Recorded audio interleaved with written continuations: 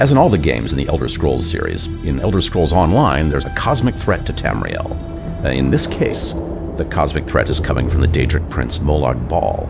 He is the god of schemes, and his goal is always the enslavement of mortal souls. Using Daedric machines called Dark Anchors, he plans to merge the world of Tamriel with the realm of Coldharbour in Oblivion, which is the realm he rules.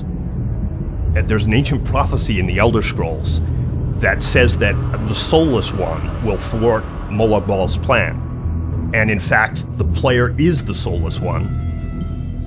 At the very beginning of the game, Molag Bal steals their soul from them, and during the course of the game, they're trying to get it back. In order to turn Molag Bal's schemes against him, the player must go to Coldharbour, his Oblivion plane, and find out where his soul is being held and why. What is so special about his or her soul that Molag Bal keeps it secreted in such dangerous places and under such mighty wards and guards?